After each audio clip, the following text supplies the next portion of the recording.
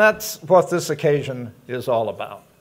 The stars, the entrepreneurs, the inventors, the writers, the journalists, the engineers, even the kids like myself who rode bicycles out to the country before dawn to turn on the transmitter. Eventually, it's about the medium of broadcasting itself, the medium that comes to you out of thin air to move the world.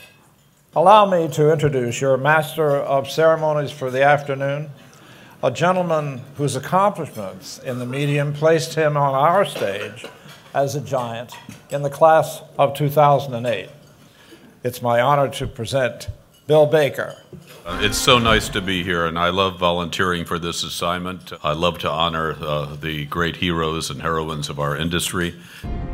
First up was Norman Lear, as much a philosopher as a writer, as much a prophet as a producer. Of course, he gave us Archie Bunker and Maude, the Jeffersons, Sanford and Son, Mary Hartman, and much more. We were often accused of editorializing in our shows. The expression I'd hear a lot was, say, if you want to send a message, there's Western Union. I had one simple answer for that. You could call what we did editorializing if you want, but it didn't start with our shows. A question that's come up often in dealing with thoughtful entertainment has been, has any of it changed anything? Bigotry and racial attitudes, for example. My answer to that has always been, if 2,500 years of Judeo-Christian ethic hasn't rid us of all that, what kind of fool would I be to think our little half-hour TV shows could do it? Honoring the past as well as the present, the library brought Dinah Shore into the ranks of the Giants with a talent undimmed by time, entertainer, talk show host, the wonderful ray of sunshine Frank Sinatra once declared her to be. Her longtime producer, Dick Arlett, accepted the award for his dear friend. I got daisies, daisies in green pastures. I got my man who could ask for anything more. See the USA in your Chevrolet. America is asking you to come. Drive your Chevrolet through the USA. America's the greatest land of all. Dinah was a perfectionist, capital P. She selected her material meticulously, whether it was a song or it was a new recipe for soup.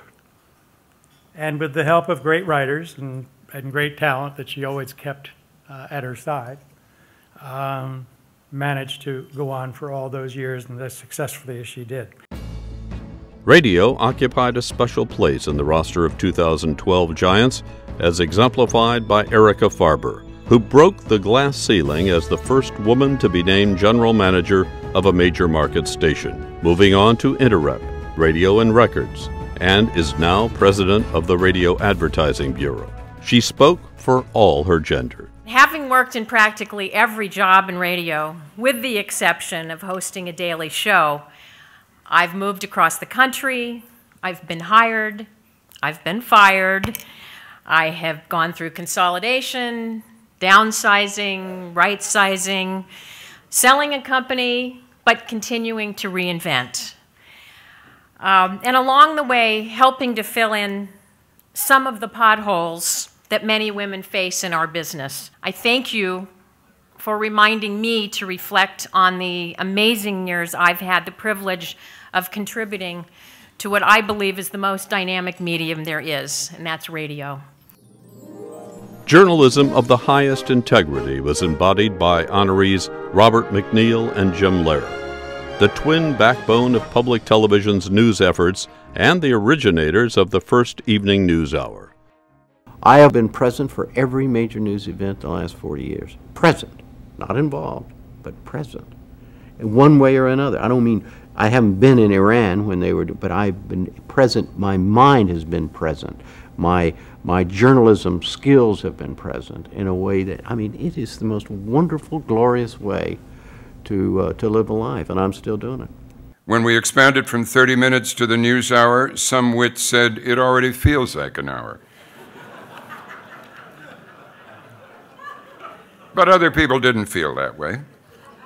They liked the civil tone of the program, the slower pace, the relief from 9-second sound bites, which have often degenerated to 4-second or 2.5-second sound bites these days, field reports extending to 9 or 10 minutes, the lack of commercial interruption, the absence of the increasingly fashionable tabloid hype on stories like O.J. Simpson.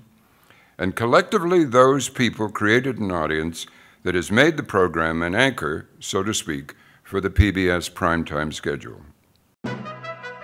The unique and entertaining story of Soul Train's groundbreaking history as a cultural landmark was told by Tony Cornelius, son of Giant honoree Don Cornelius, who died tragically in early 2012. In accepting the Giants Award, Tony provided insight into the soul of Don Cornelius. And as always in parting, we wish you love, peace, and so. As the Library of Broadcasting has deemed itself Keeper of the Flame, I too have deemed myself Keeper of the Flame as it relates to Don Cornelius, his message, as well as his legacy. There were 3 things that he constantly talked to me about. One in particular is that it's the fine points that count. It was extremely important to him. Secondly, I asked for a raise one day, and he said to me, do good work and the money will come. And then lastly, find a need and serve it. He was extremely passionate about finding a need and serving it. Andy Rooney's passage occurred just a month after signing off at the end of a 60-year broadcasting career, most notably having the last word each week on 60 Minutes. They included some of his final observations, followed by a tribute from his colleague of many years and close friend, herself a Giant honoree, Leslie Stoll. When I was in high school, I had an English teacher who told me I was a good writer, so I set out to become a writer myself. I've made my living as a writer for 70 years now, been pretty good. People have often told me I said the things they are thinking themselves.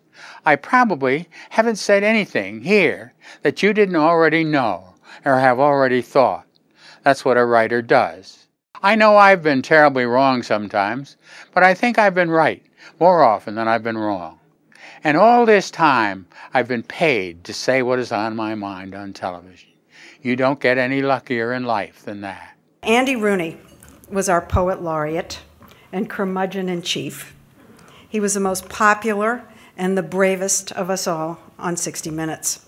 In our age of so many contradictions, with everyone needing to be loved, Andy didn't sugarcoat. He was who he was, and that was that, a truth-teller who didn't hold back. He was against paying for half-empty cereal boxes, and he was in favor of newspapers. He was against war, hypocrites, and lies. He was for the New York Giants, dogs, ice cream, and the truth. With all his sophistication, Andy Rooney was an everyman, if every man could write like a dream.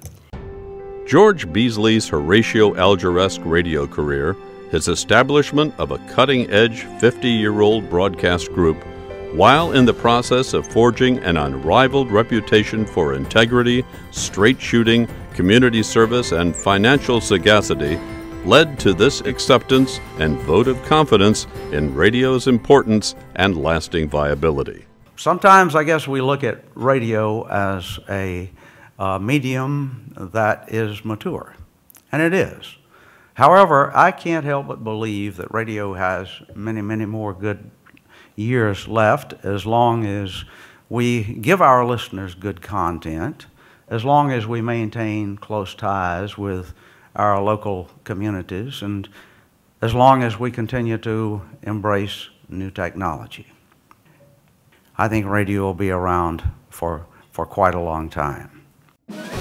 The top of the executive line of broadcasting news, networking, and high technology was represented by Sir Howard Stringer, the Welsh immigrant who booked passage by ship with $100 in his pocket to make his fortune in the U.S., eventually serving as head of both CBS News and president of CBS Incorporated. He then became the first American to lead Sony worldwide, of which he is now chairman of the board. Today, of course, we have many news channels, and some critics would suggest that there's too much sound and fury and not enough perspective. You can get your news everywhere, and you could be very well informed across a variety of spectra. The network news bureaus are mostly gone, but the broadcast and cable channels, aided and abetted by tremendous technological advances, including the advent of social media, allow the collection and dissemination of an unprecedented amount of news. I have a 19-year-old who's expert on politics, and I've never seen him read a newspaper or watch an evening news program. The anchor leg of the giant ceremony was taken by Ted Turner, who parlayed a billboard and broadcast career into a cable superstation and the first 24-hour news service, CNN. His equally dramatic daring do included winning the America's Cup and buying MGM, while bringing back the endangered buffalo and donating $1 billion to humanitarian efforts of the United Nations. And now he's ours. Right before the first Gulf War, I was in LA. I was dating Jane, and I was at her house, and I was by myself. I took a nap.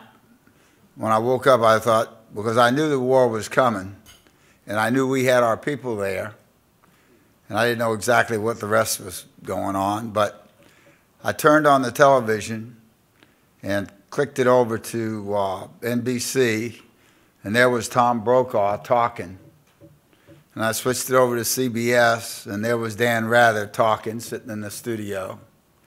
And I switched it over to ABC, and there was Peter Jennings talking in the studio. Then I flashed it over to CNN, and there was the war. I love broadcasting, and it just broke my heart to get squeezed out, pushed out.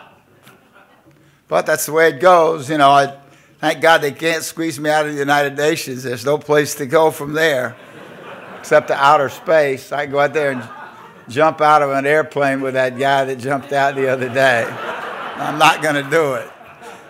God bless you all, and thank you very much.